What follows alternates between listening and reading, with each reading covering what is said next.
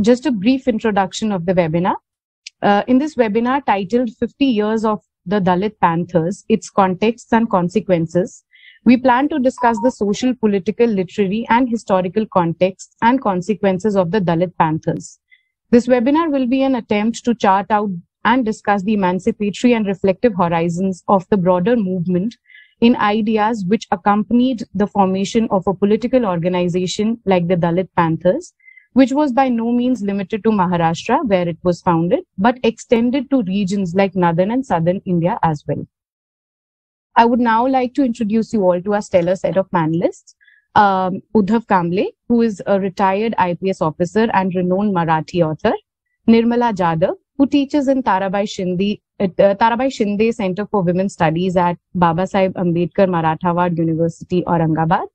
Parthasarathy Muthukaruppan, who is an assistant professor in the Department of Cultural Studies at English and Foreign Language University. Soumya Shailendra, who is a PhD student in Comparative Literary Studies at Weinberg College of Arts and Sciences. Hugo Gorringe, Senior Lecturer, Sociology and Co-Director, Center of South Asian Studies, University of Edinburgh. And Professor Gopal Guru, who is the editor of EPW and who will be the discussant for the evening. Now I'll just hand over to Ankit, who will be the moderator for this session. Thank you so much, Divya, and hello and welcome once again to everyone who have joined this webinar this evening. So just some elementary ground rules before we officially start. So our speakers will be speaking for about 10 to 12 minutes, and after that we'll have Professor Guru offer some of his reflective comments upon all the presentations made today. And then we will have the question answer session. Everyone in the audience is requested to put their questions and comments in the chat box, and I will take them up as the discussion proceeds, and we'll discuss them in the Q&A session later. So yes, before any further ado, I'd like to ask Uddhav Kamble sir to offer his presentations on the theme of 50 years of Dalit Panthers. Yeah. Ankit, just a minute. Would you please announce the order of the panelists now? Yes, sir. Just the order of the panelists has been as per the introduction. So first, Uddhav Kamble sir will be speaking, then Nirmala Jadhav, then Parthasarathy Muthukaruppan, then Soumya Shailendra, and then Hugo Gorringe. So that's the order. Okay, thank you. Yeah. Can you hear me, everybody? Good evening, everybody. Can you hear me? Yes. Yes, sir. Thank you very much for inviting me for this webinar. Before discussing the Dalit Panthers speciality and work, we have to see the Panthers' inspirational background before going into the details. First, I will give 2-3 points. One, 4-point background, inspirational backgrounds I will give. Number one is Dr. Babasaheb Ambedkar's social movements fighting provided the self-confidence and self-respect and for the Dalits and courage to fight for the justice and right, particularly the Dalit youth. Number one. Number two, as suggested in your keynote, late 60s and early 70s, there were powerful radical movements worldwide. Among them, number one is the civil rights movement in America, during which the Black Panther was formed in 1966. Second, in France, May 68, there was a youth and students uprising supported by the workers and trade unions.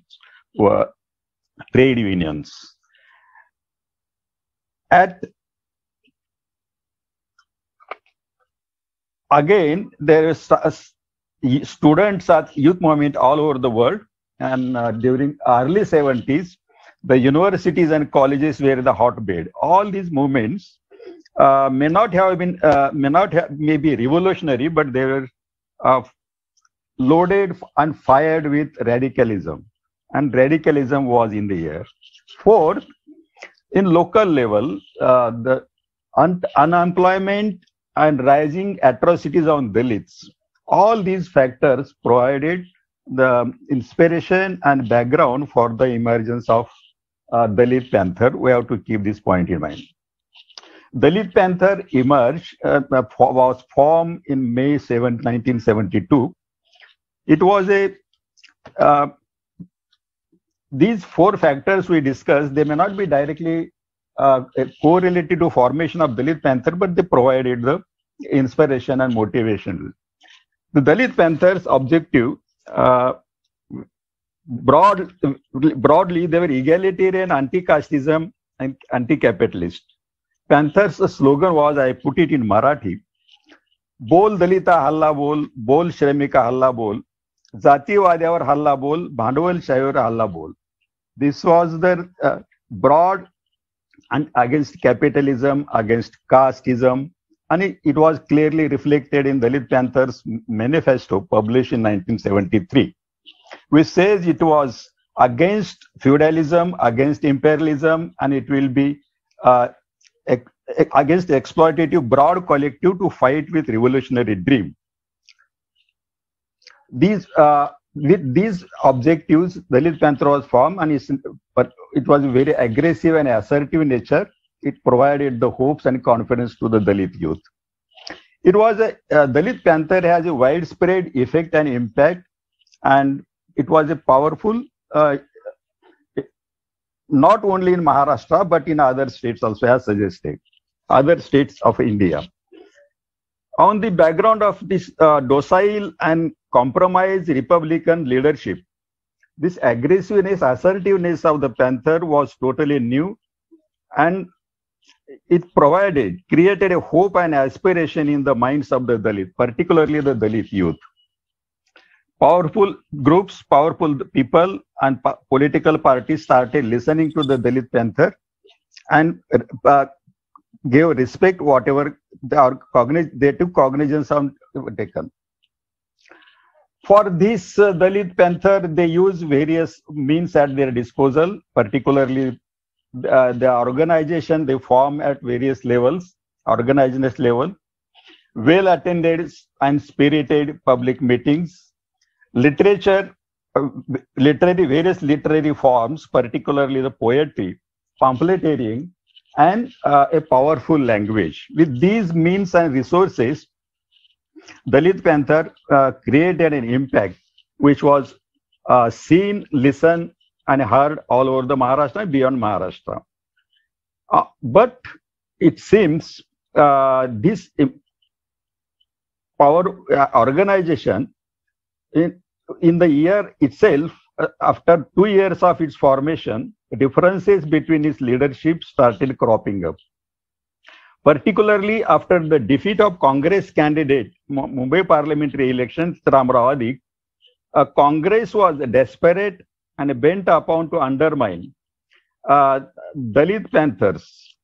And then Maharashtra Chief Minister Vasantrao Naik used Babasaheb Thackeray and his Shiv Sena for this purpose, and Babasaheb Thackeray was a willing partner to do this.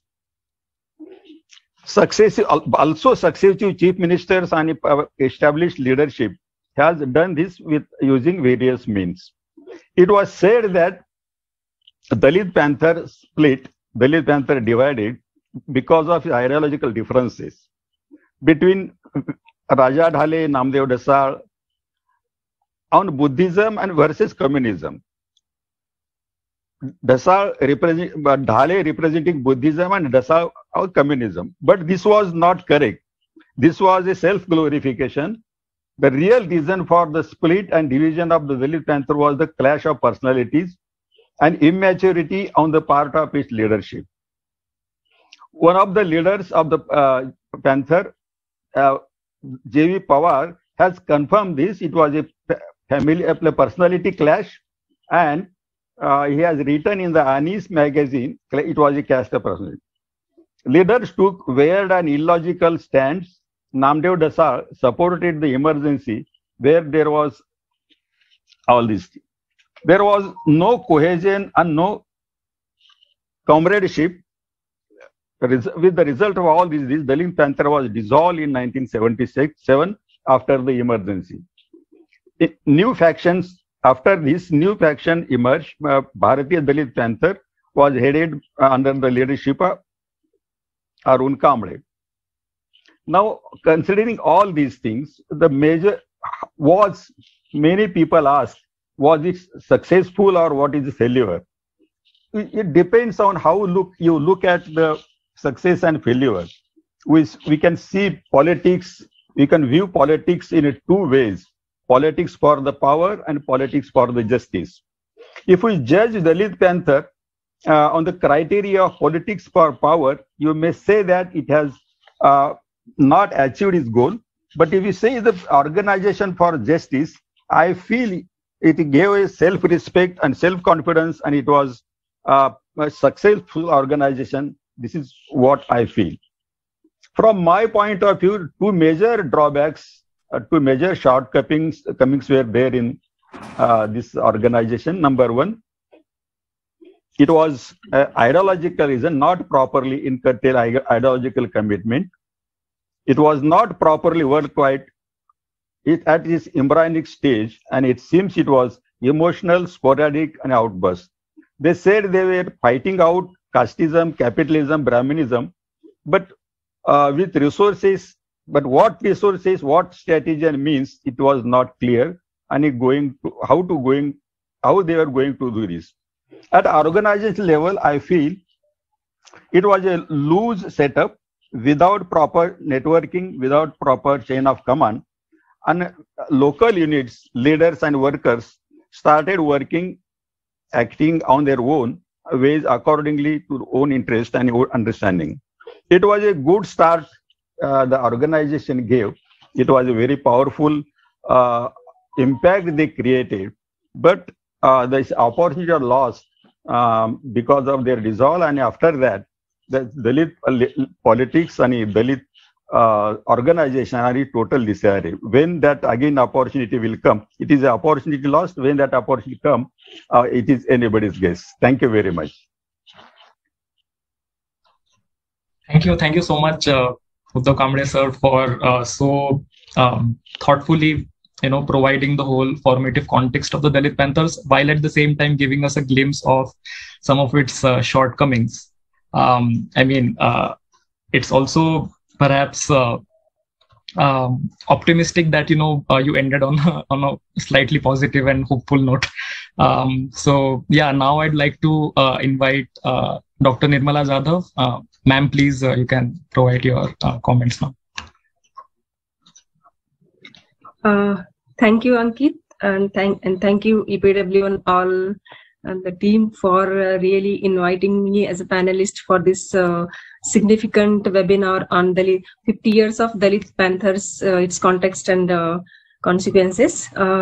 Actually, really, I'm not the expert on this issue, but really, when I got the mail, I felt that it's a great opportunity for me to really think over it and get an opportunity to really explore this. Dalit Panthers, it's really, I feel, a glorious history of modern history of Maharashtra, not just Maharashtra, but in India. Because the consequences or the shortcomings or the plus points really talked in very detail by earlier speaker. But when I was reading and thinking about this Dalit Panthers movement and its history, I really felt that we read history and understand history really not just for the sake of history, but really to make better present and the future. So really, how do I look at Dalit Panthers in present situation? That mattered me more. So I feel that this the contribution of Dalit Panthers, or this 50 years of Dalit Panthers, which really enlightens us, I feel, is that the methodological really part I feel very significant, because as earlier speaker Sir Uddhav Kamble sir said, that really they all were the youths without really less of the resources, and they really established this whole radical movement, and they were fighting for the restoration of the constitutional rights of the Dalits and all the oppressed class. And they were just not fighting, but they were also very logically, very radically asking the questions to the government, to the power agencies, and also the oppressive structures like caste system, the religion, and all this. So I feel it's very significant. We should understand that fighting spirit and the critical questioning to these systems should be taken into consideration, that really it may be any period, but that fighting spirit and the critical questioning is very significant. So I really feel this is the significant contribution of Dalit Panthers to all-time movements. And also, as I'm a women's studies student, I feel when I look at it from feminist perspective, if I become very critical, then so many drawbacks I may find in it. But somewhere I feel that in the 70s, when really the feminist women's movement has also not started, so really to expect all those things from Dalit Panther, it would be too injusticiable to it. But still, when we study the history of Dalit Panthers, it can be seen that women's issues, the violence against women, the atrocities against women, where somewhere the real central issues of Dalit Panthers, they really fight for that, the dignity of the women.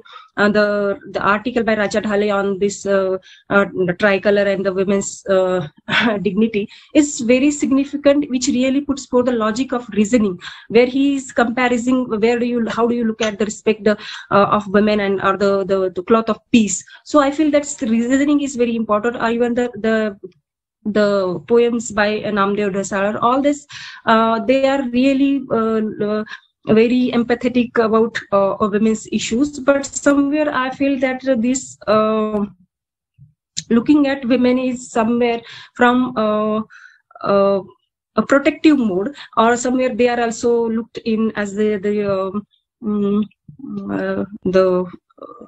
symbols of caste, not the really structural understanding of the women's issue really lacking in it. The participation of women is also very less. It can be very seen, but still it is in its context. We can't expect everything to be there. But those flaws are also there when we really read the histories written by J.V. Pawar or the other writers. There we feel that this patriarchal dominance is still there, and that need to be understood, critically analyzed also, and that has not gone nowadays. Also many Dalit feminists or the feminist thinkers are talking about this, but it's there. But I feel it's very significant that this whole concern or the women's issue was the central point in this whole radical movement of Dalit Panthers.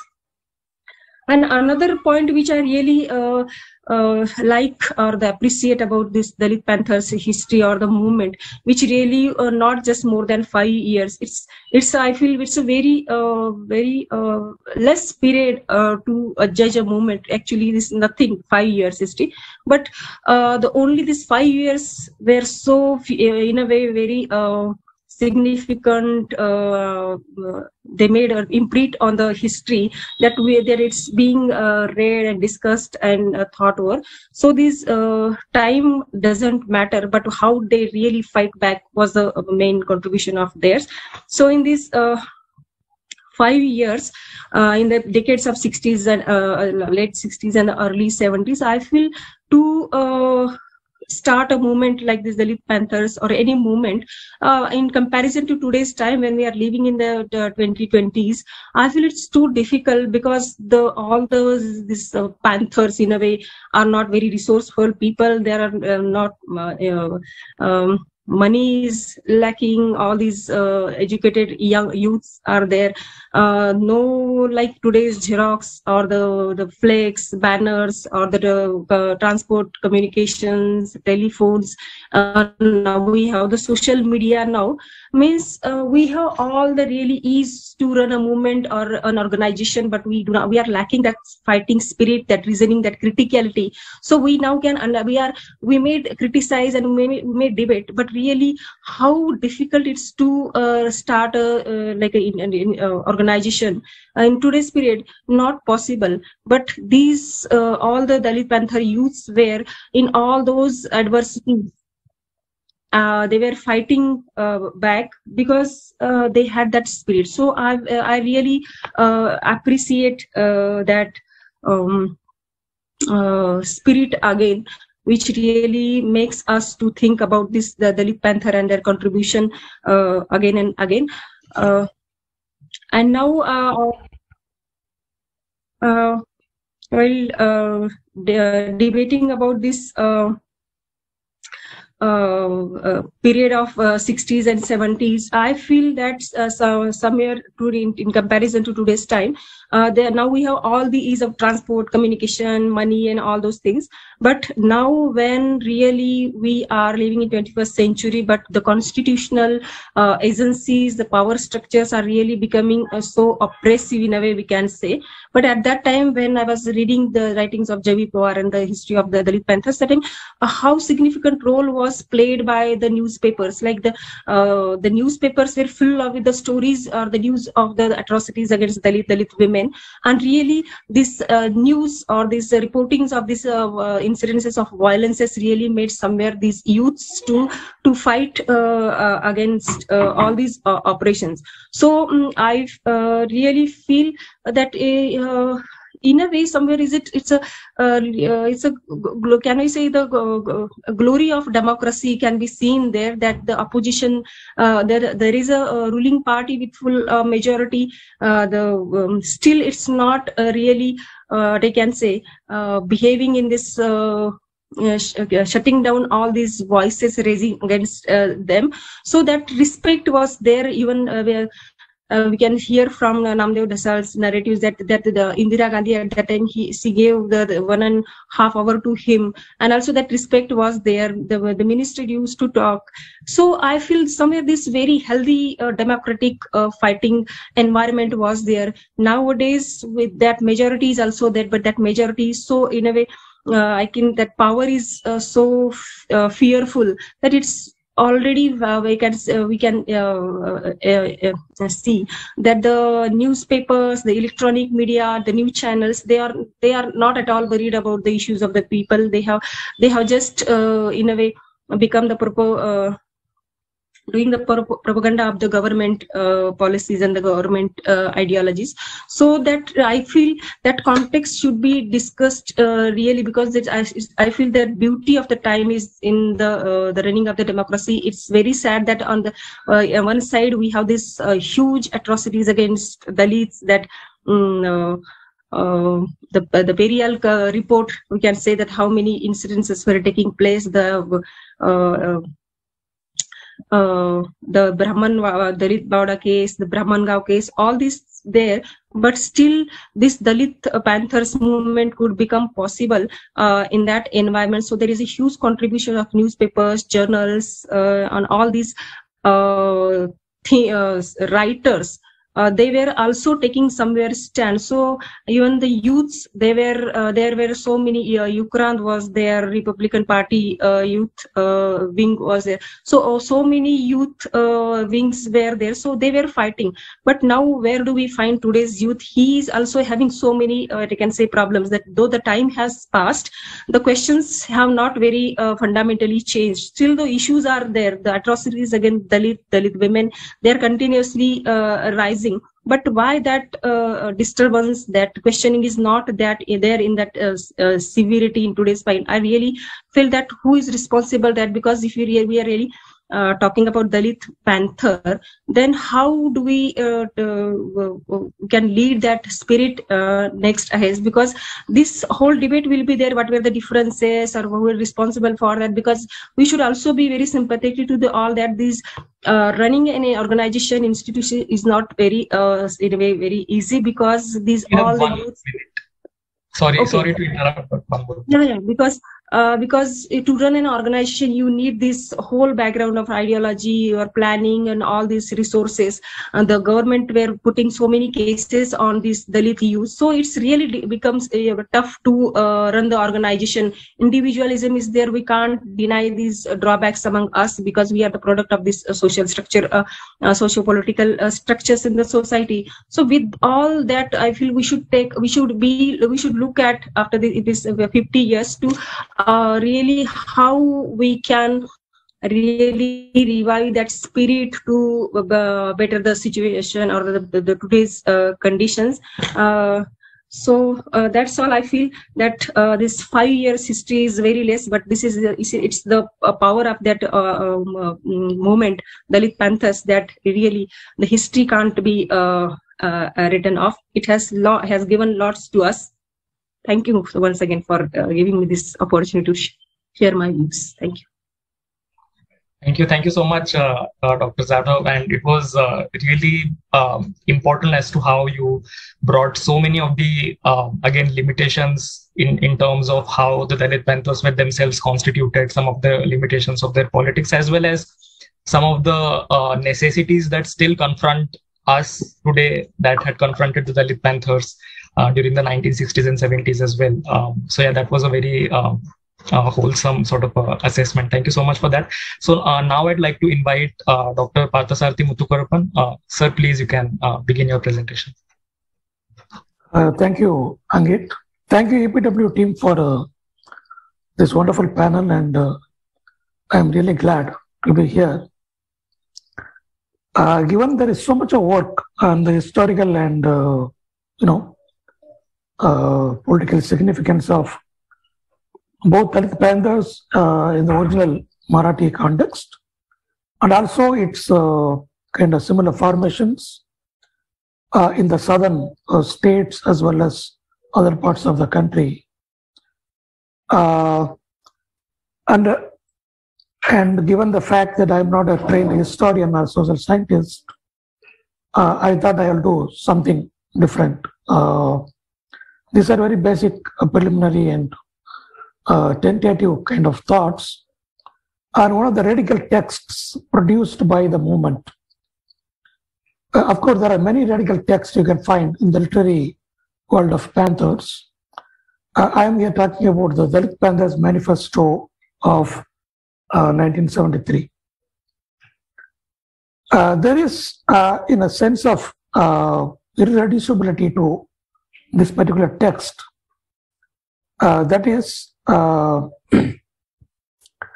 aesthetically, it resembles Ambedkar's Annihilation of Caste, both in its structure and critique. Though there is a difference in terms of its arguments. Dalit Panthers Manifesto yields the possibility that it can be read not as a programmatic text, but a political intellectual text that articulates a radical politics of future. Though there are enumerated programmatic pointers, you may find in the text 1, 2, 3, etc., etc. I suggest that there is a subterranean thread that runs parallelly, insisting on the irreducibility of the text to any shorthand programmatic action plan. The significance of such a text today is that this text was a ray of hope in a political darkness, a vacuum created by Ambedkar's death, crisis in the Republican Party, something close to what we confront today, some kind of political darkness. There is no light where to go. So in fact, one Marathi writer puts this analogy of that situation where this Panthers emerge. It's like a tribe of monkeys insanely fighting with each other to to occupy the status of the chief, the vacuum created by Ambedkar. So that's the kind of situation from which we see this movement. This particular text also foregrounds the need to have a critical understanding of what we confront a priori to transform the historical conditions. In a way, the acts of interpretation of the world is necessarily constitutive of the acts of changing the world. It's a necessary correction to, if you want, Marx thesis 11. This perhaps is indicative of the irreducibility of the text to some programmatic action for revolution and quick action kind of a plan.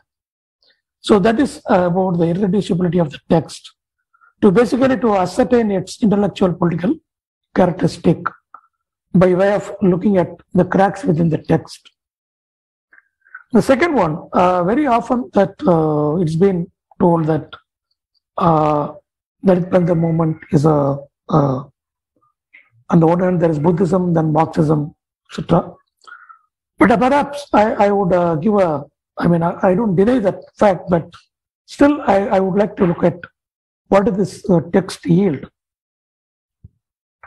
If one were to speculate the historical factors that have played the constitutive role in the formation of Dalit Panthers, perhaps the prominent one seems to me the critical democratic public sphere nurtured and cultivated over a long period of time by Ambedkar and Ambedkar's movements through writing, collective reading. I hear from some friends that Ambedkar's journals are read in the villages, people gathering and reading together. So this is a kind of practice. And also publishing activities, public meetings, and communal gatherings within Maharashtra. There is a vibrant vernacular, critical democratic public sphere created by the movement. Unlike the intellectual milieu one comes across in case of, for example, say Kolkata city, which is known to have produced all those nationalist thinkers and all that, or even today you can say that city which produces most of the post-colonial and subaltern kind of theoreticians with the lacuna of not thinking about caste. Bombay city, on the other hand, seem to have produced a very different set of sensibility and certain kind of a hegemonic political consciousness. To some extent, you can also say about Madras. These are all cities, prominent cities during the colonial times, and they experienced colonialism as viscerally as Kolkata. Still, they produce a different sensibility. Panthers largely kind of, Bombay city is very significant to Panthers' emergence. So this is something that this sensibility is something that is not simple consciousness, that nationalist consciousness. Throughout his writings, Ambedkar calls it as the political as against the social. But this is of a so this is a consciousness which is of what Ambedkar calls social, that is a clear critical understanding about colonial and the Brahmanical nexus. So this is very much present in the manifesto, that sense, which manifesto treats 1947 not as the real independence, but transfer of power from the colonial masters to the Brahmanical bourgeoisie or elites. So this is something of with the fear of that, multiple times this is more dangerous than the British rule. So this fear, if you want, is expressed already in another manifesto in 1916, that is from Madras, the non-Brahmin manifesto, which has proposed a similar take on colonialism. So this is to suggest that this is clearly located within the anti-caste tradition of thinking within the vernaculars. And there is certain revolutionary character to this text. Of course, it's all about revolution. There is a manifest sense in which the text is talking about the inevitability and necessity of a revolution. But there are two senses in which one can actually see the what is the revolutionary thing about the text. In the manifest sense, of course, it is a text of revolution, a total revolution against the nexus between Brahmanism and capitalism, embodied in the governmental form that continues to subjugate and exploit the vulnerable. The text implies the absence of a true revolution in the case of Indian freedom movement that results in the passive revolution state pretends to transform the society with its 5-year plans and periodical elections, etc. And the text detects that at the heart of this contractual setup lies the protection of the interests of the Brahmanical bourgeois class. That's why the revolution is the only possible way to overcome the paralyzing passive revolution state that serves the capitalism and Brahmanism. So that is implied in the text. So that's explicitly that's a call for a revolution. There is another sense in which you can say there is this is a revolutionary text. The specific sense by which the text constitutes the subject of history. That subject that emerges in this text, and also from much of literary texts that emerge in the Marathi literary context, is not a subject to be saved by some governmental policy or special measures like the depressed, meant for the depressed classes, or etc. Even you may find this in Ambedkar's late colonial discourse. But here is a subject which is quite different. You may find selectively in Ambedkar's writings. One text I can think of is Ambedkar's letter to Thakur. Here is a subject that is leading the world and marching in history, both emancipating others along with emancipating herself towards promising future. Perhaps one can say that there was never in history any text witnessed such a historical Dalit subject before Panthers. It is revolutionary in that sense. It introduces Dalit not as subject being part of the history, subject to be emancipated in history, but as a history-making subject. It is the agentive of history. It is the subject which is actually going to transform history. Aesthetically, this text overcomes the paralyzing realist thinking of victimhood and vulnerability and produces a universalist agentive subject and universalist gesture. So in that way, this is another sense in which you can call it as a revolutionary text. So the next point, how much time I have, Angit? So you have 1 more minute. 1 more minute. Yeah. So perhaps one more thing that I want to say quickly is that there is the question about repeatability and whether this movement is able to serve as a modular form for the repetition of similar movements, repetition of this at a different contexts. Perhaps that may be a wrong way of posing a question. I think there is a different way by which one can think about Dalit Panthers. That is to say that, given the context of the Indian Federation, Union of States with the different linguistically formed states, something that has happened just not long time before the formation of Panthers. So there is certain kind of a historically produced difficulty in terms of thinking about transformatory politics, even Dalit politics across the country. So, given this hurdle by this not having a common, language, and English is the only mediator language, which again is the language of the bourgeoisie and the dominant class. It is only within this vernacular this revolutionary possibilities emerge.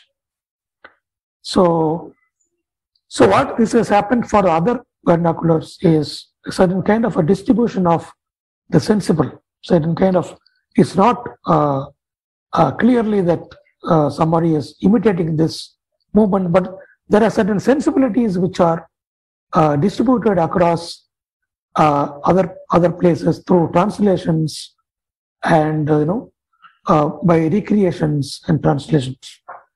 So it's certainly a kind of productive kind of a movement for thinking about future, and it's worth recalling it at today's moment of political difficulty to read again and again to see whether that can offer any radical hope for our times.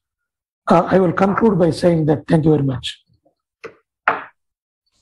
Thank you so much, Dr. Muthukaruppan. I mean, there is so much to be discussed about the Dalit Panthers manifesto itself, and I'm really glad that you shed a lot of important critical light on some of the themes from within the manifesto itself, and how it was received in several other vernacular languages, and how some of its themes are still perhaps resonant in today's times as well.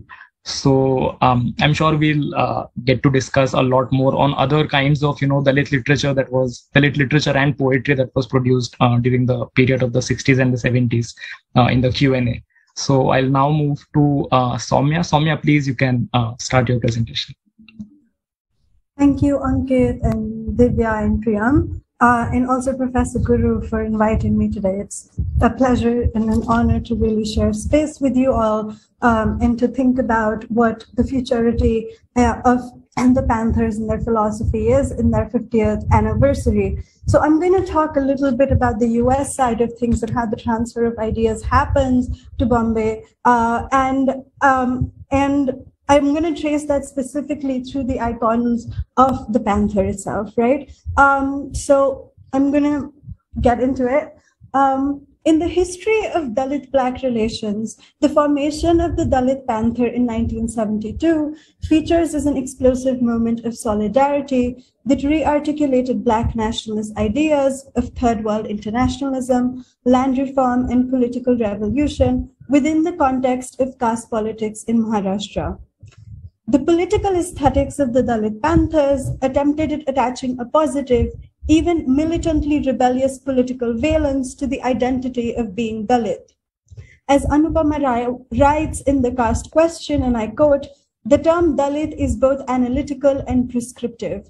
It defines the historical structures that experientially mark someone as Dalit and simultaneously identifies the Dalit as someone seeking to escape those same structures." End quote.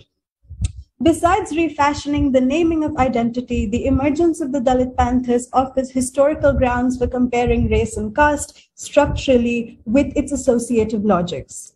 Recently, much of this discussion has occurred in the context of Isabel Wilkerson's book, Caste, The Origin of Our Discontents, that refers to caste as a universalized mode of social stratification that can be applied to the history of Dalits in India, Black people in the United States, and Jews in Nazi Germany.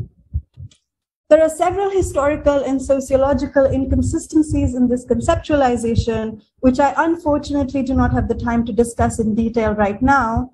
But if we are to imagine a progressive transnational project like the Dalit Panthers, a theorization of an idea like, quote, global caste and its use of analogy as a foundation for conceiving solidarity across vastly different forms of inherited structural violence is insufficient. I divert from this approach of analyzing Dalit-Black relations and instead adopt a translational methodology that accounts for ontological difference while paying attention to the aesthetic value of these transnational exchanges. A translational approach then predicates that we equally care for moments of untranslatability, which according to the critic Emily Apter can become a way of seeing the cultural idioms that are self-resistant and withhold themselves from accepting capitalist multiculturalism's invitation to self-identify. In other words, I am challenging us to not think of solidarity in stasis as a condition that was achieved in its finality by the Dalit Panthers, but as discrepant engagement, as Nathaniel Mackey calls it, that pursues relationality through dissonance, difference, and openness. In that regard, I will firstly situate the Black Panthers' agenda of Black internationalism, Pan-Africanism, and anti-colonial third worldism with the Dalit Panthers' efforts to carve a counter-public sphere in local politics. Secondly, I will elaborate on the issue of translation from a Black studies perspective, especially in relation to the migration of the Black diasporas and different chapters of the Black Panthers in the US. Lastly, I will illustrate the negotiations of solidarity by tracing the journey of the iconography of the Panthers from its initial sketching in Lowndes to its circulation in the Marathi Little magazines and its experiments in contemporary Dalit art. Unlike Martin Luther King, who found his way to India after embracing Gandhian nonviolence, the American Black Panthers turned away from India to seek inspiration in more confrontational resistance to American imperialism in Cuba, China, and North Vietnam in the Cold War. Huey Newton, the leader of the Oakland chapter, famously said that his conversion was complete after reading the 4 volumes of Mao. Tackling issues of poor housing conditions, decreasing enrollment in schools, and an increase of police violence in Black neighborhoods, the Black Panthers framed their material struggle as an anti-colonial intervention against the negligence of a white supremacist state. It is perhaps their embrace of a communist materialist politics that determines the Dalit Panthers' allegiance with them against, quote, the hideous plot of American imperialism. Yet, the Panthers introduced a new political subjectivity, the Third World Dalit, and extended the definition of the Dalit to include the struggles of the neo-Buddhists, working people, landless and poor peasants, and women. As Nico Slape notes in Black Power Beyond Borders, simultaneously globalizing the Dalit and localizing the Third World, the Panthers arrived at a neologism that hybridized the concept of caste, state, ideology, and internationalisms. Even the idea of the Third World is a creative appropriation coined by the French demographer Alfred Sauve in 1952 to compare the conditions of the Third World to that of the Third Estate in France. The construction of the Third World Dalit then reveals the many divergences in a long line of creative transnational translations. Since most of the Third World, including India, had ignored the crisis of caste post-independence, the naming of the Third World Dalit questions the integrity of the Third World itself. Importantly, the aesthetics of the Black Panther Party was informed by their decision to present themselves as a diverse yet unified community of Southern diasporans who had arrived in great number after the end of the Second World War to places like Harlem and Oakland, California.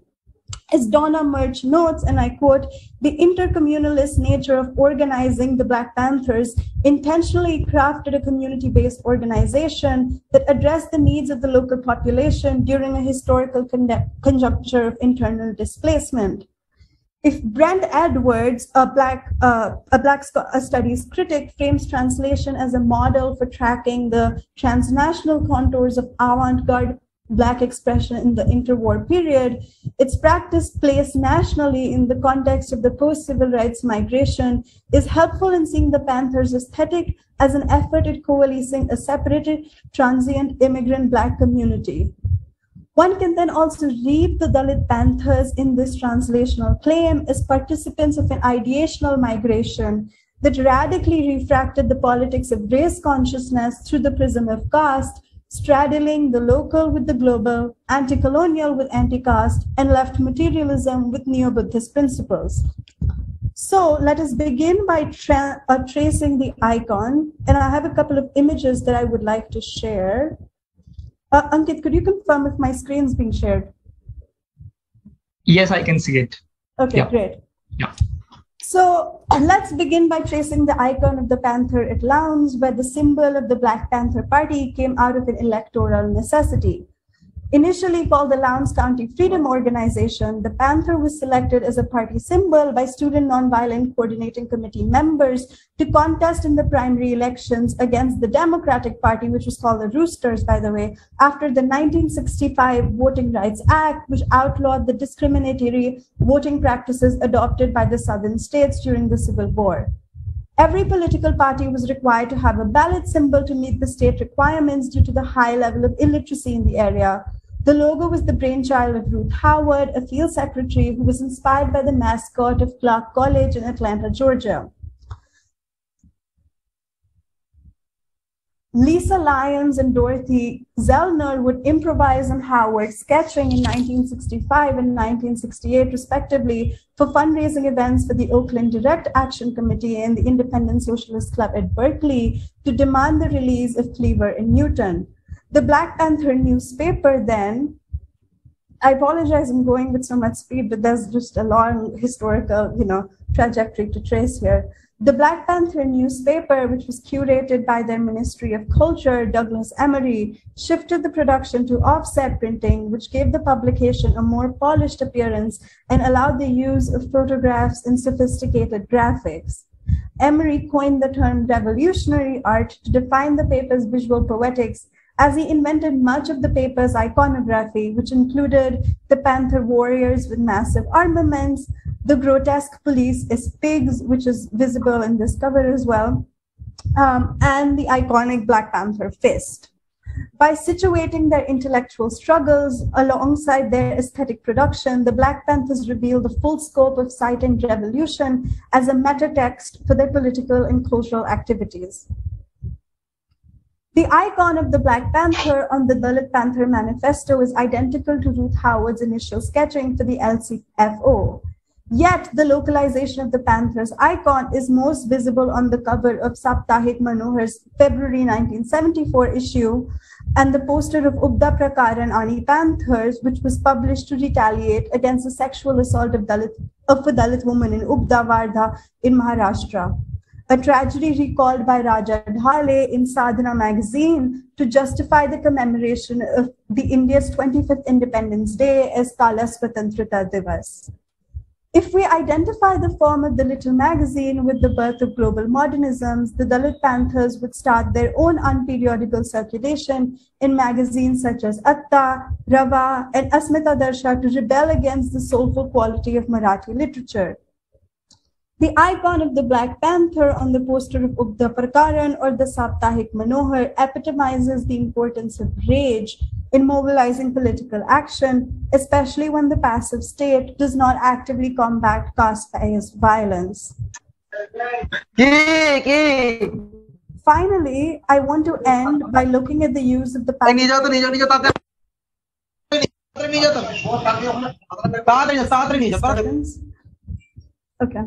Finally, I want to end by looking at the use of the Panther iconography by digital print artist and scholar Rahi Punya Shloka in his prints, The Panther is an Elusive Beast. As we see in these prints, Punya Shloka plays with the boundaries of the figure while retaining the central shape. And their haziness supposedly recalls the looming threat of the polluting shadows of Dalit people. I choose to end here because their granular surfaces evocatively illustrate the tension between resolution as digital clarity and resolution as that moment in a literary narrative when the central tension is resolved. Punya Shloka's decision to experiment with translucent borders is emblematic of the crisis of Dalit Black solidarity that I had mentioned earlier, in which it has never quite achieved its own apotheosis. But in the afterlife of the Dalit Panthers' career gives us a theoretical and aesthetic means of reading race, caste, anti-Blackness, and colorism through its own productive misalignments. So that's it. Thank you so much. Thank you so much, Soumya, for that amazingly informed, both historically as well as theoretically informed presentation. I personally really liked looking at some of the images that you had shared.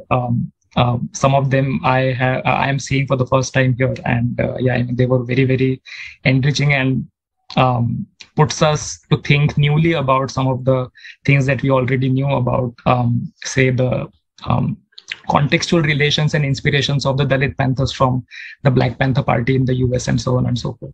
I'm sure we'll have more things to discuss in the Q&A about the whole international context of Dalit Panthers itself, and some of the themes within the Dalit Panthers manifesto. For instance, you very nicely highlighted the issue of how to understand the word Dalit itself. So I remember there is that section in the Dalit Panthers manifesto titled Dalits of the World, where the word Dalit itself is translated as the oppressed. So, taking the word outside its caste inflected domain to, give it a more generic meaning. I mean, these are absolutely fascinating themes that will be discussed further. Yeah, thank you again. And I'd like to now invite Dr. Hugo Gorringe. Sir, you can begin speaking now. Great. Thanks so much, Ankit, and thanks to all the other speakers for setting the scene so nicely, and less thanks for making it a really hard act to follow. Like Soumya, I'm interested in the aesthetics, so I'm going to share a presentation, but I haven't given as much attention to analyzing it as Soumya has. It's more to relieve the tedium of having to look at me. Like Nirmala Jadhav, I should also say that I'm no expert on the Maharashtrian Panthers. I'm here more to reflect on their wider legacy, to look down south at, one of the enduring legacies of the Panthers, and to reflect briefly on what their offshoot in Tamil Nadu has done and is doing.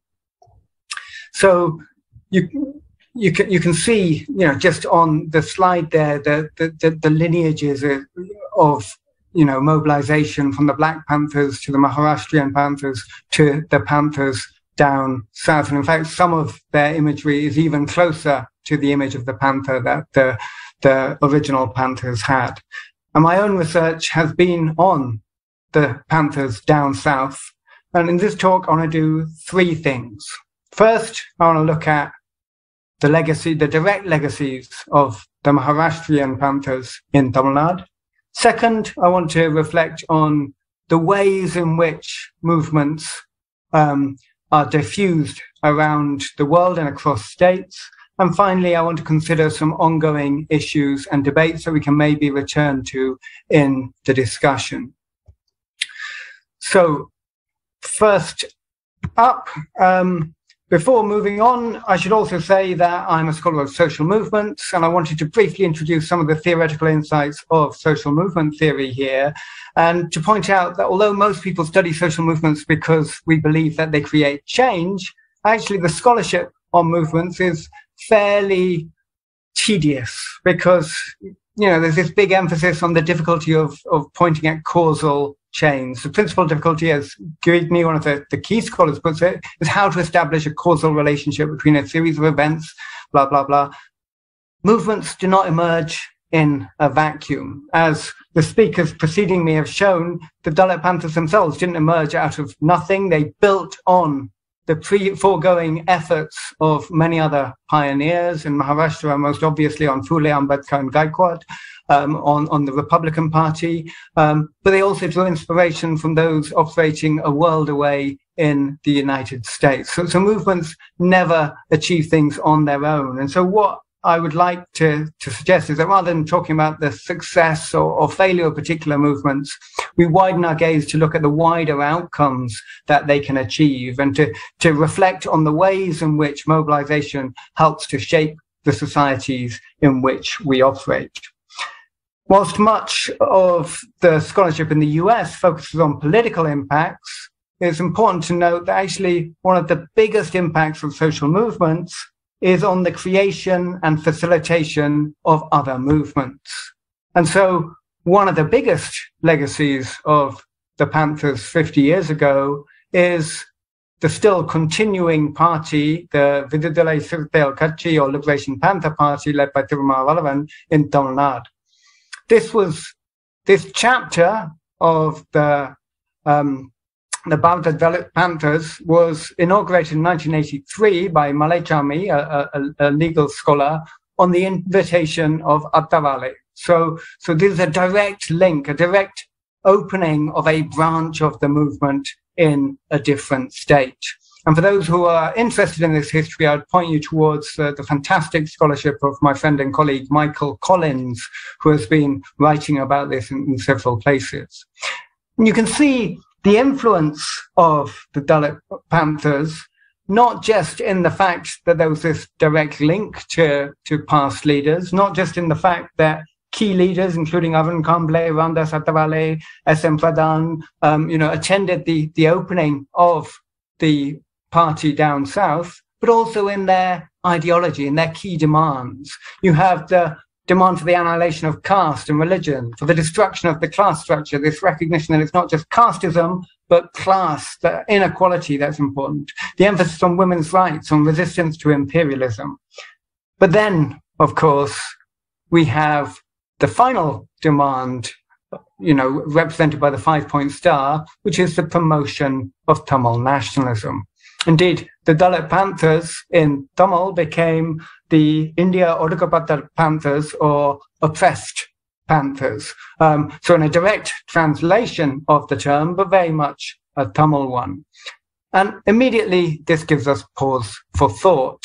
Does this mean that we're talking more about Tamil chauvinism and echo of the Shiv Sena rather than the revolutionary import of the Dalit Panthers?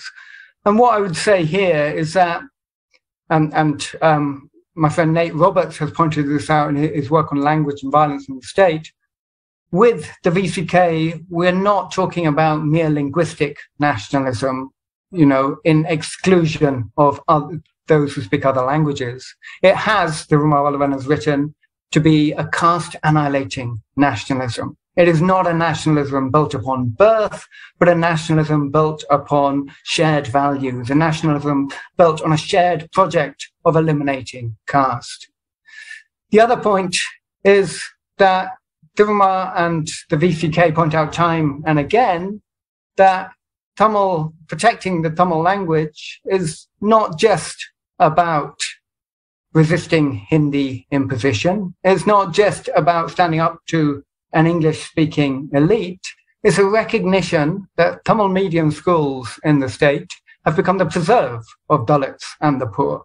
And so if we as Dalit parties do not emphasize mother tongues, then we are abandoning many to, continue in lower paying jobs. And so perhaps one of the criticisms of the original manifesto that the Panthers in the South have introduced is this emphasis on linguistic nationalism, but not in a chauvinistic sense, in a sense of, empowering those at the foot of society. In this sense, Roberts argues, far from subordinating Ambedkar politics to Tamil, what Nirmala is up to is refashioning Tamil nationalism as a form of Ambedkarism. And this may be something that people will have a view on and may wish to return to in the chat. So how else can we see the legacies of the Panthers down south? Well, one of the key ways in which movements spread is through tactical diffusion. And we saw that in the way in which the Dalit Panthers themselves adopted the tactics and the schemas of the Black Panthers. The use of Dalit is an obvious one, inverting a label of stigma and taking pride in it. We are going to call ourselves what we are, oppressed, and fight on that basis.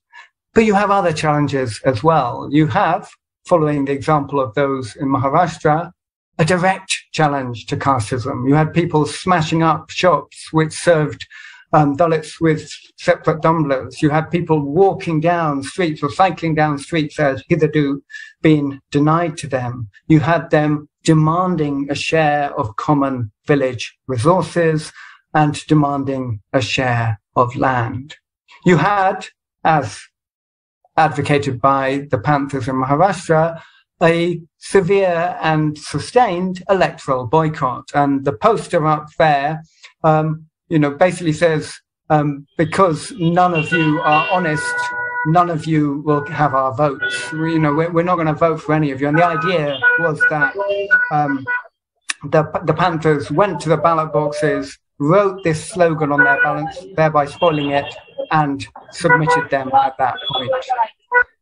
Finally, in terms of the legacies of activism, you have the emphasis on hitting back, the emphasis on returning a blow for a blow and for fighting back against caste discrimination where and when it happens. And all of this, I would argue, rather than talking about political change, although there was a big emphasis, as the photo up there shows, on Tirumavaluvan being in parliament, on the fact that the VCK now have 2 MPs and 4 MLAs, rather than thinking about the politics, I think we then need to think, well, what is the impact of this in terms of both cultural and cognitive change? And what I would say the VCK have done in Tamil Nadu is what the Panthers did in Maharashtra.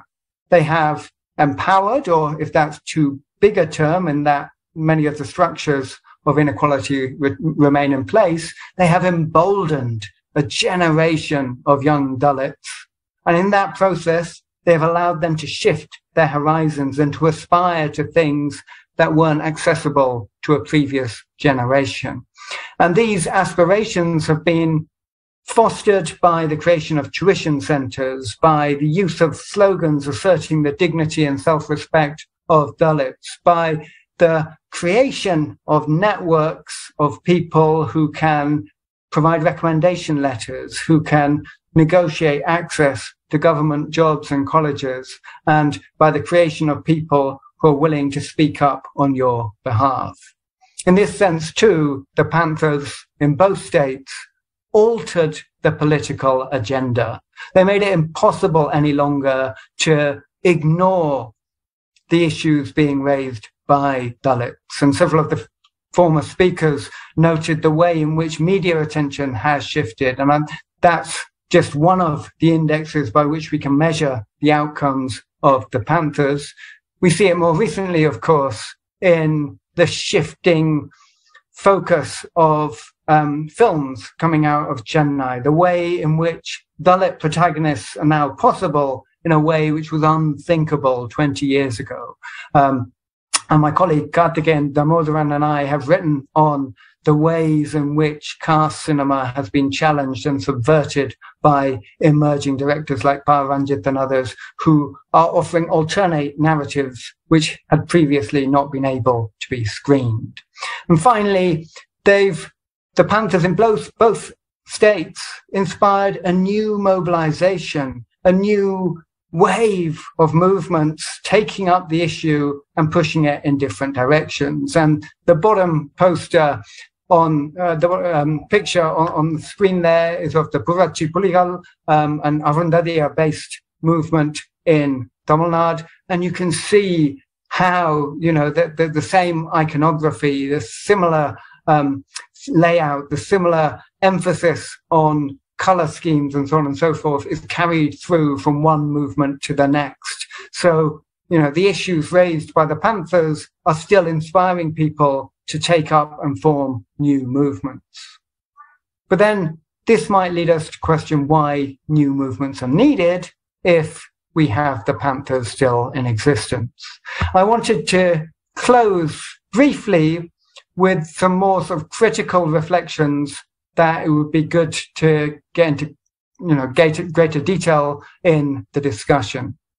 And the issues and debates which I think require further discussion, and perhaps Gopal Guru can touch on these in the discussion as well, are the issues of subcaste unity. And the picture on the top of the slide there has Tirumavaluvan Paraya, locating Tirumavaluvan within a caste category, even though he is always careful to refuse caste language and always refers to himself as Dalit or as marginalized rather than using caste terminology. You still have caste-based mobilization. And so the Panthers offered a blueprint for subcaste Dalit unity, which extended beyond caste and into class inequality, but that is something that's never been realized in practice. Likewise, as Nirmala noted, Gender equality is high on the agenda for the Panthers in rhetoric, and they speak very well and have articulated things both in public and in parliament around women's and trans rights, which are admirable, but there's less attention to the everyday inequalities which characterize casteism and patriarchy. And indeed, some of the ways in which the movement mobilizes, as I've written about elsewhere, using a rhetoric of honor and responsibility, recreates forms of patriarchy and inequality which they are otherwise trying to escape. Finally, Dr. Gorringe, 1 more minute. Sorry for interrupting. No, that's fine. That's fine. Academics can talk forever, so it's good to keep us on our toes. So thirdly, you have the issue of land. So Dalit Panthers, like those in Maharashtra, have always emphasized the importance of land. To eradicate untouchability, the Panther Manifesto said, all the land will have to be redistributed. And this has been taken up by those down south, though again, they've been less successful in actually reclaiming alienated land, the sort of Panchami Nilam, which was given to Dalits in the earlier part of last century. 2 final issues on which I shall close. The first is the issue of leadership, and the picture at the bottom of the slide there shows a way in which many of the Panther-inspired movements can end up being leader-centric and inspire people trying to emulate their leader in looks and tone rather than ideology. And so thinking about the creation of a community of leaders and how we do that. And finally, the issue of state co-optation and suppression.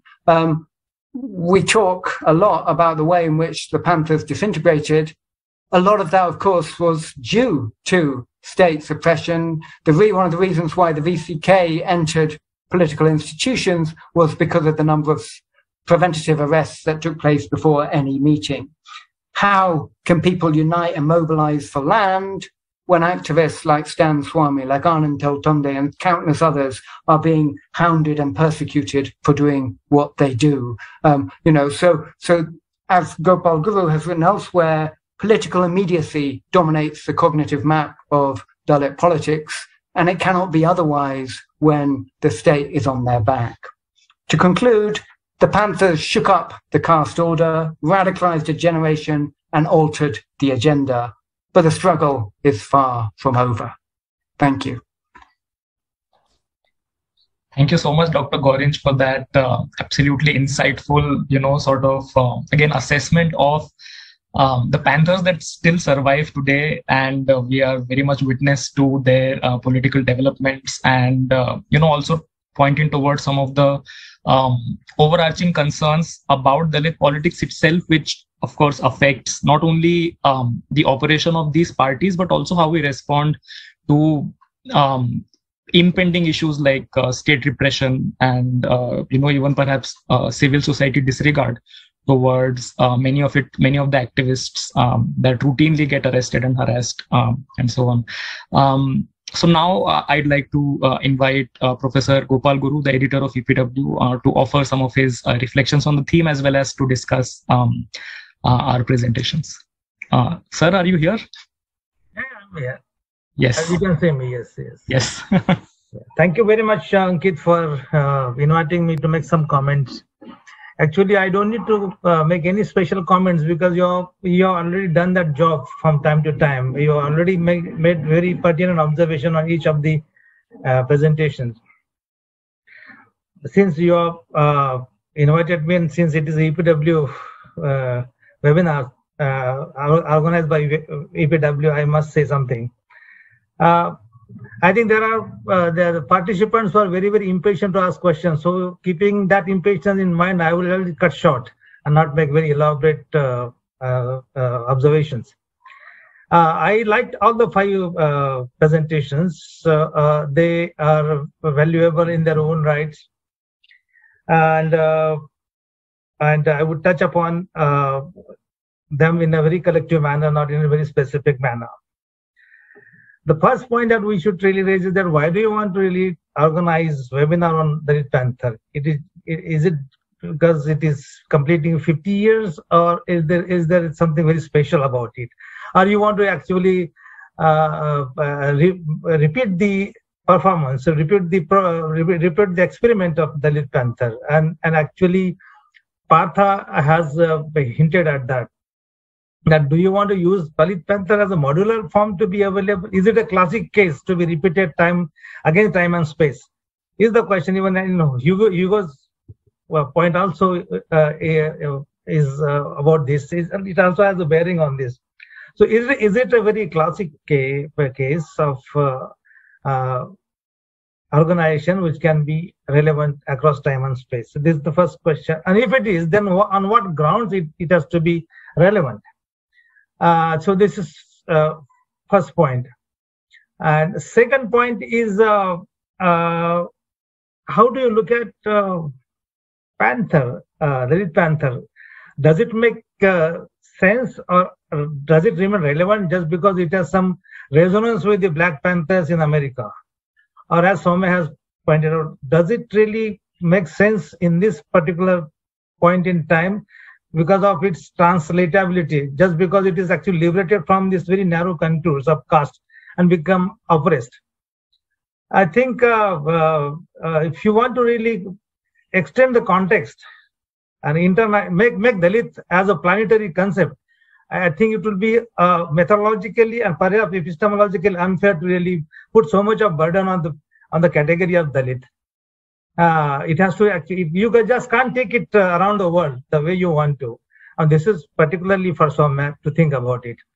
Because there are scholars who are actually taking it around and giving it meaning the way they want to give it a meaning. But it's not the meaning that is there in the manifesto. And Partha has a very, very elaborate, very ably and radically defined the text. So this is the second point. What are the conditions within which Panther emerged, and are those conditions actually universally available? And if they are not, then I think it will be an ontological misfit. So that is one concern that we have to actually raise. The third point is about Nirmala's presentation, that we have to actually invoke histories that are very positive, that are very inspiring, they are very positive, affirming your life, your essence, your self-respect. Okay, you must really latch on to them, hold on to them. There's no problem about it.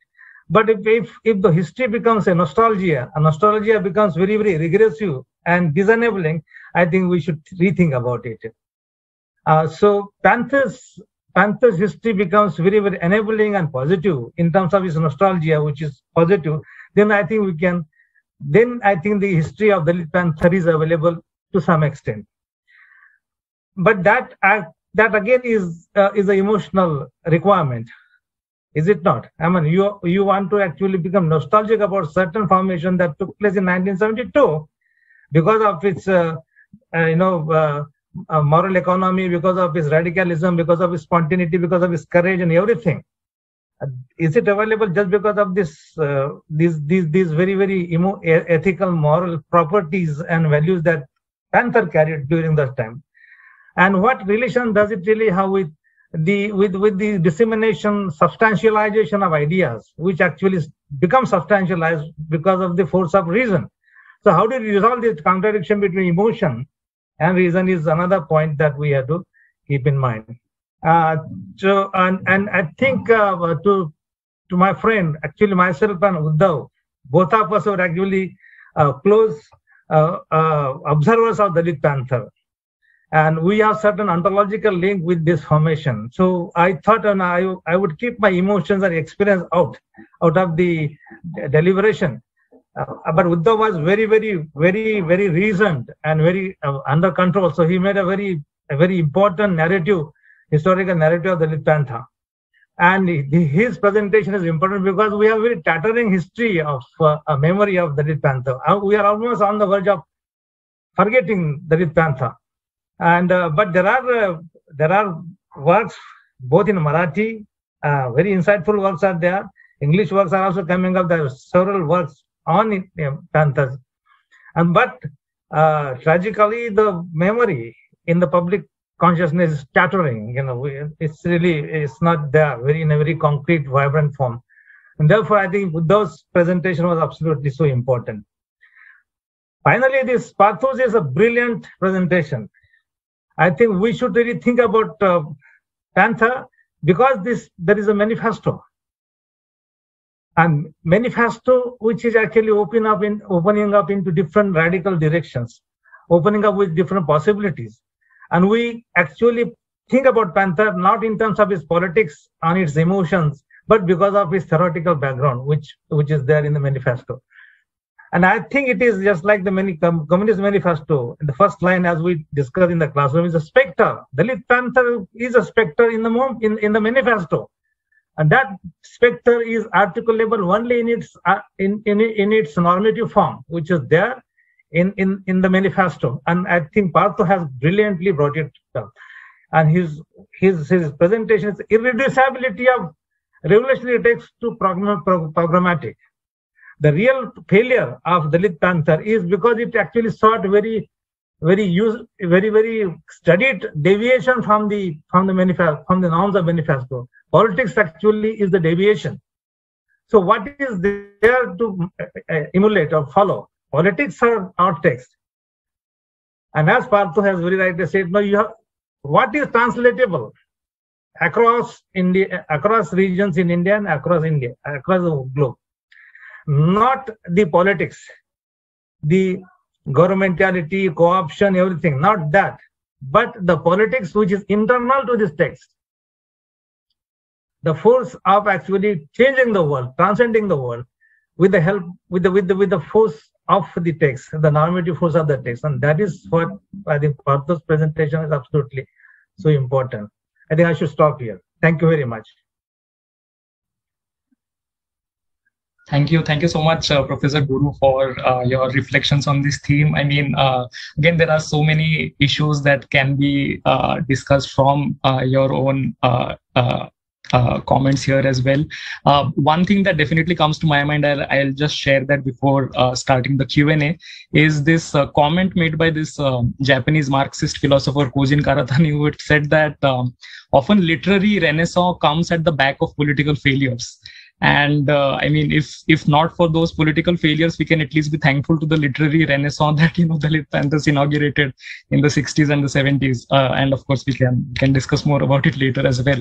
So yeah, I mean, I'll start with the questions and answers. I mean, in the interest of time, I'm very sorry I'll not be able to take all of the questions mentioned. There are a lot of questions there. I'll begin with the more pertinent and relevant questions to the theme of our webinar itself.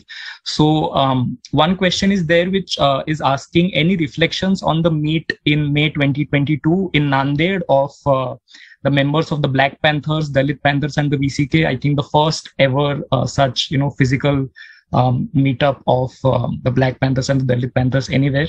So I think Uddhav Kamble sir would be a good candidate to perhaps reflect on this question. Sir, are you there?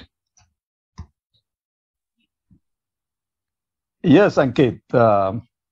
Please repeat your question. Yes, sir. Sir, in Nanded, in the month of May, we had the meeting of the Dalit Panthers and the Black Panthers for the first time on the occasion of the 50 years of completion. So do you have any thoughts about that Nanded conference between Black Panthers and Dalit Panthers? Please request the other panelists if they can reflect. Okay. Sorry for that. No problem. Would anyone else like to answer this? Dr. Gorringe, VCK was also present there in that conference. Maybe we would have something to say about that. Sure. I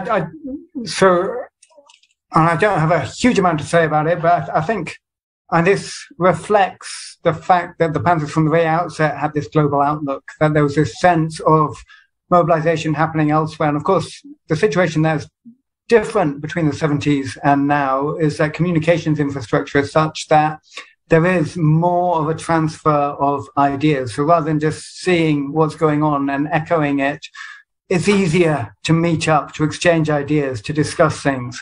And, all three of the outfits have emphasized resistance to imperialism, resistance to racism, resistance to forms of inequalities. And so, this historic meeting makes so much sense, and is different also to some of the other global meetings in that it is organized by, from below. It is bringing people together to share an agenda.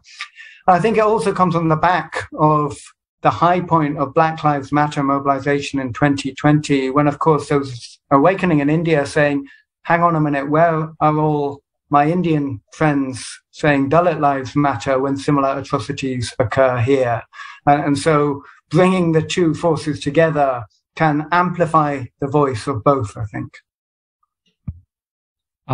Thank you so much again. So Sunanda has this question, and again, I think this is an open question, everybody can answer. It is that even in the 21st century, upper caste people are afraid to take organs donated from Dalit people. She mentions a newspaper report where a Dalit student donated his their kidney for some money, but nobody was willing to accept that organ just because they knew that it was donated by a Dalit. So would anybody have anything to say about the persistence of such kinds of casteism even in the 21st century here? Professor Guru, would you like to answer this? Yeah, but this is what bearing does it have on the manifesto of the Panther? Yeah, I mean, this is something which is which happens, and casteism is a reality in different forms. Technology doesn't solve the problem of casteism. Casteism is much deeper than technological reach, and so. What would have? Do you really want some kind of organization to take note of this, if not Dalit Panther? Dalit Panther had a different issues to confront. I mean, atrocities was one, Bauda case and other cases in Chandrapur. So we didn't have much time to discuss this, but atrocities it has become really a matter of concern, and so we can make a general comment on this. Because the format of the discussion is something which demands why we discuss Dalit Panther. Dalit Panther's aim was to really end casteism and capitalism. So that should. One can say that there is an answer in the Dalit Panther's manifesto to this question. That's it. About the non-dead thing, I think why is this question so relevant here? Who is asking this question? What is the relevance of this? So you can always organize meets and celebrate Panthers 50 years, no problem. But why is somebody forcing us to say something on this?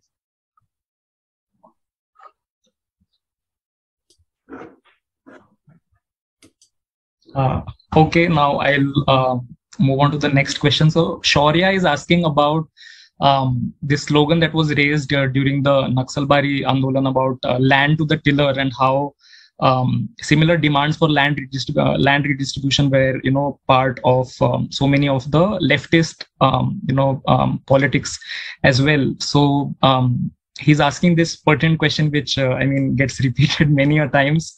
How do we think about the collaboration of left and Ambedkarite politics in contemporary times? How do we think about the reconciliation or collaboration of caste struggle and class struggle and so on? So, Uddhav sir, would you have anything to say to this, especially since you highlighted how the Marxism Buddhism difference was actually not the reason for why the Dalit Panthers split, which is taken to be the usual explanation for their split. So would you have anything to say about the engagement with the land? Yes, Ankit. As I think the Panther experiment itself was a synthesis of casteism and communism. Communists supported the Dalit Panthers, no other organization. Number one. Number two, you see the manifesto and their sloganeering. जातीवाद्यावर हल्ला बोल, भांडवलशाहीवर हल्ला बोल. I'm saying it in Malayalam. death to the casteism and death to the capitalism. The Panthers manifesto, Panthers sloganeering and whole efforts, if you take from 72 to 74, it was some sort of caste and communism, caste and communist ideas, imperialism, feudalism, and other capitalism. They want to end the capitalism, they were against imperialism, and at the same time they want to end. This was the starting point, and this combination has we have not gone forward. That remained there, and unfortunately, within a very short span of time, on this ground, on this issue, there were differences cropped up in the Panther.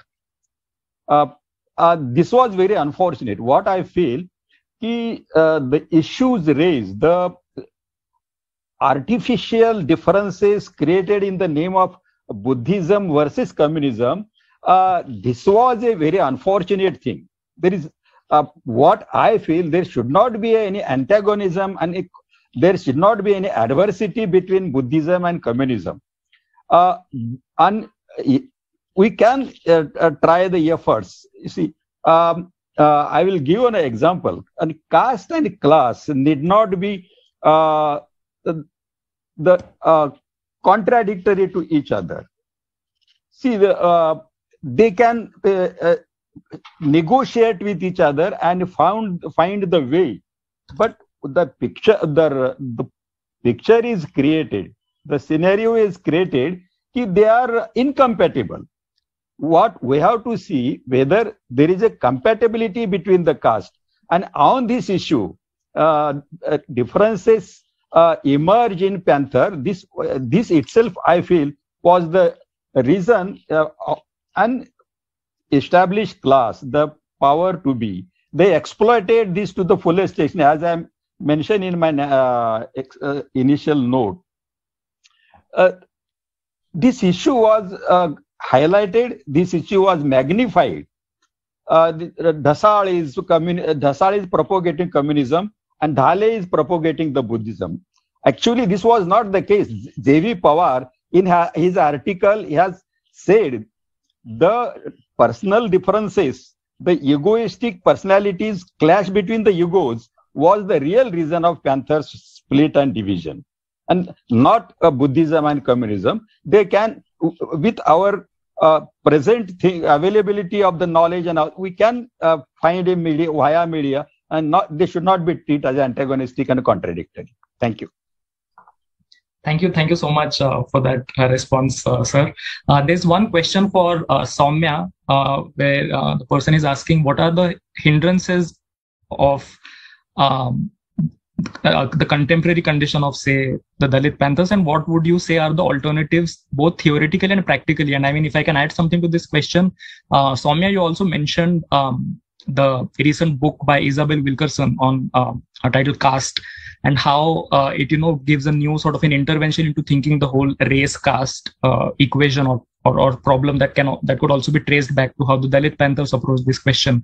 So would you have anything to say about how what would you have to say about this whole race caste dynamic, especially the theoretical dimensions of it in today's times? Yeah, I think I'll start with your question first, Ankit, because I think that's more relevant to what I spoke about. So the book I always kind of want to start by saying the book is a journalistic book. It's a book that is kind of covering large spans of time without necessarily making those distinctions. So I sort of inherently disagree with the argument there in the way it is structured to look at caste simply structurally. And I think previously Professor Guru had mentioned that if we are taking Dalit around the world, at what terms are we kind of leading that discussion, right? And necessarily what is coming out increasingly is the sort of race caste paradigm.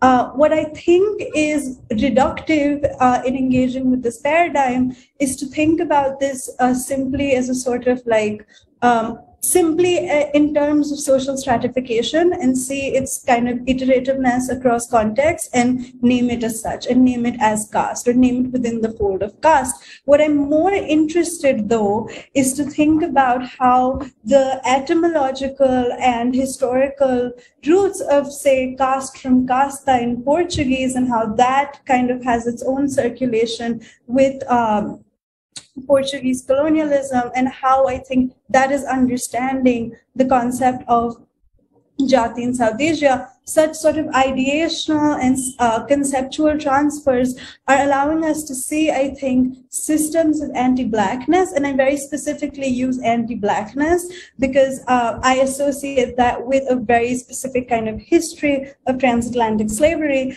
See that, I guess,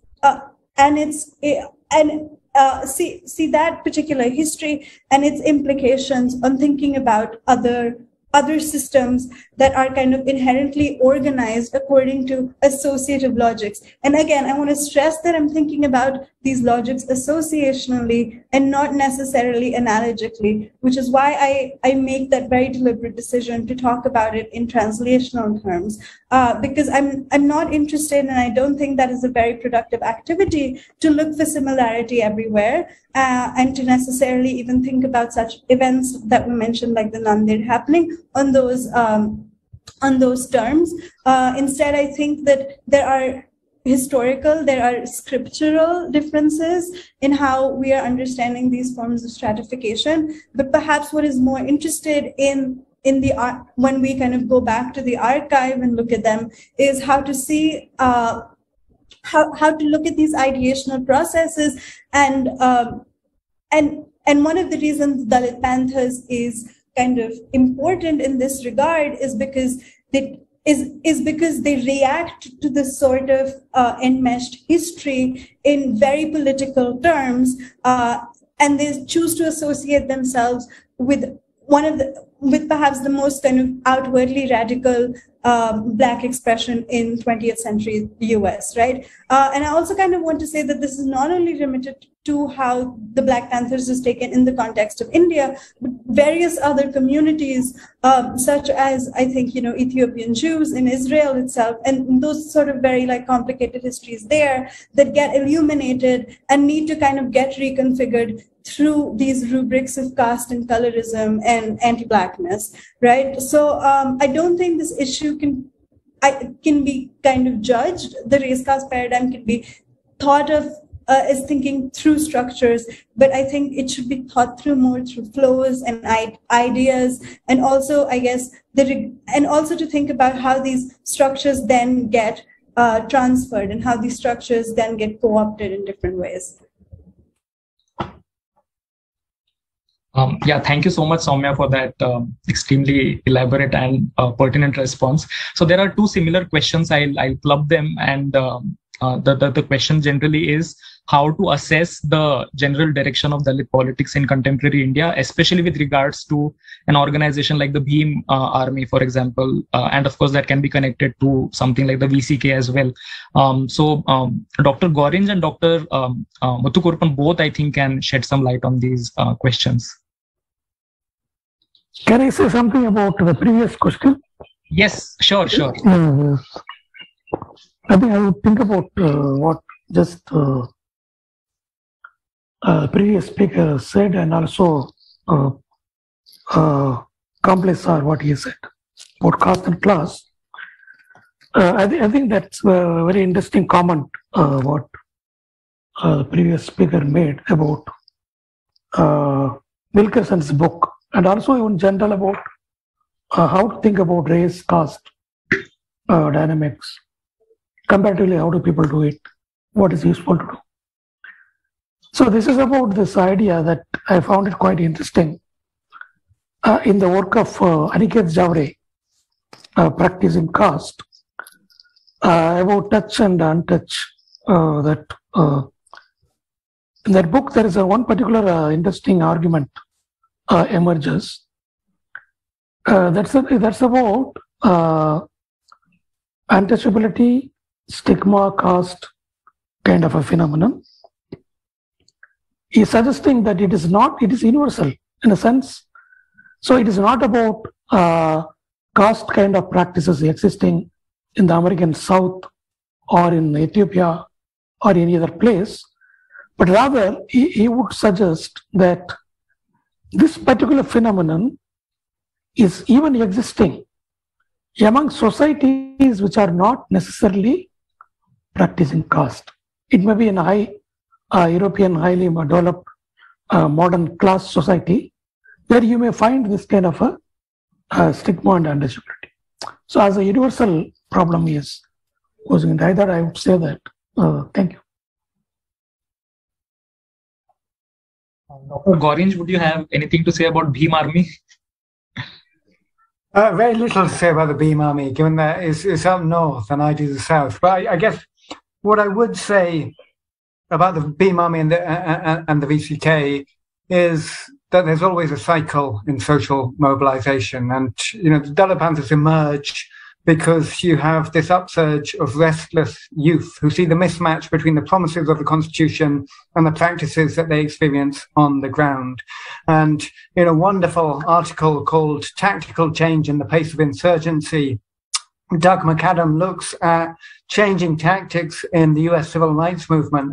And what he suggests is that if we stick to doing the same thing time and again, we get nowhere. And you see that to some extent with the VCK, where they were institutionalized and therefore somewhat neutered, though they've discovered their voice again in an anti-Hindutva vein rather than necessarily an anti-caste vein. And so the Bhim Army is yet another expression of frustration amongst the youth who are, seeing established politicians lose their radicalism and trying to inject a new fervor into the struggle would be my reading. Thank you. Thank you so much for that brief but cogent response. I think I'll convey this last question in the interest of time to Dr. Jadhav. The question is simple. What was the role of Dalit women in Panthers activism? And again, if I may add something to that, what role about Dalit women does she see in contemporary Dalit politics as well? I mean, if that is something that Dr. Jadhav could, shed some light on. Ma'am, are you there?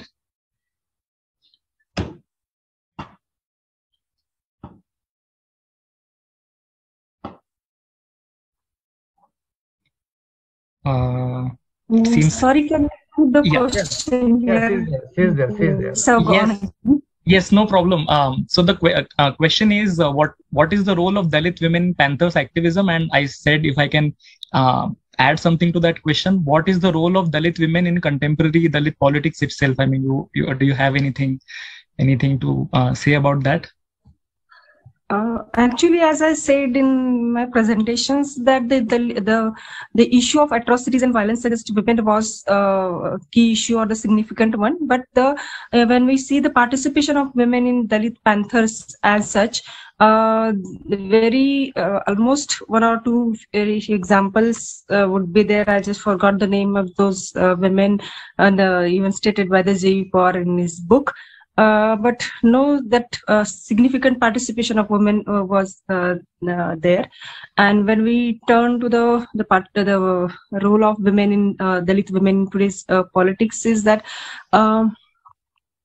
a lot of very significant criticism has been raised by Dalit feminists, and they are talking about, they are really criticizing this Dalit movements also. As the Gopal Guru sir also said that we should be critical to these things, because if we really become critical about this whole the positions and the languages of all these Dalit Panthers, it's really in a way very disturbing to us that really need of this what I can say, the patriarchal views in my mind is there. So it can be analyzed, but really I really felt it's not to be very harsh, and I didn't mention those things, but it's there.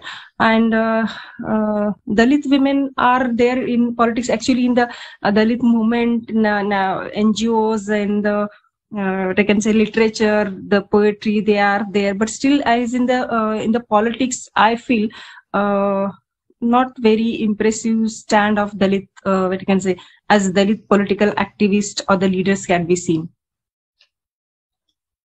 Thank you so much, Dr. Jadhav, for that important response. I think I'd like to end the Q&A session here in the interest of time again, and express my gratitude to all the speakers for giving us this extremely important and enriching thoughts about not just the nostalgic relevance of the 50 years of the Dalit Panthers, but also some hopeful strands of what we might look forward to in the future about not just Dalit politics, but the politics of, say, even if I can say that the politics of the ideals enshrined in the Constitution, for example. These were extremely important discussions to be had, and I'm sure we'll have more such discussions on other forums as well. Again, thank you to all the speakers, to the audience, and especially a big thanks to Priyam, member of the EPW Engage team, for handling all the technical aspects and for organizing this webinar, and also a big thanks to Akanksha for making the lovely poster that we had shared earlier. And of course, thanks so much to Professor Guru for his gentle guidance. On behalf of EPW, I'd like to thank everyone for joining this webinar again. And Divya, would you have anything to add? No, I just want to thank everyone for being here, and thank you, the EPW Edit team, as well as the Engage team, for organizing such a wonderful webinar. Yeah. Thank you. Thank you, everyone. One last appeal, maybe if I can have the last word. The last word should be that please subscribe to EPW. That would be my last word.